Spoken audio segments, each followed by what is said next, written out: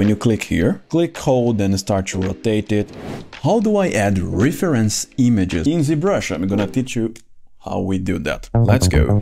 If you want to add image as a reference in ZBrush, you have to understand that every image that is imported to ZBrush is as a texture. Here on the top, you do have this texture panel, then you just click here. And then if you click in this big box, it will pop up some images that you can already use, or you can here import an image. Just for this example, I will use this star. I think it's a good beginning. Come here to this option, which is called Spotlight. When you click here, your image will appear here with these round tools that you can use them to manipulate your image. It's not like photo editing, but kind of like that. We are not checking everything, but I will show you two options, which I think it's the most important one. First one is this icon, which is the scale. If you click, hold, and start to rotate it, you see that your image will change the scale. The next one is this one, which is the opacity. Click and hold, you will have more opacity or less opacity. Wherever you click in the screen outside of this round box, it will move your image. If you click inside, it will move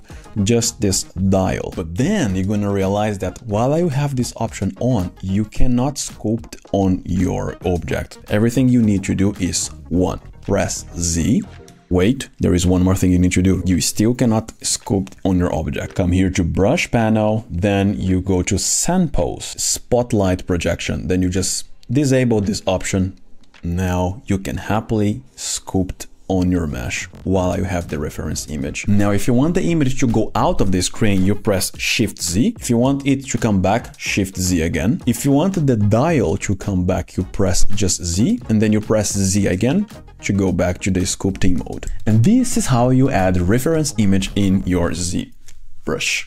Got you once again.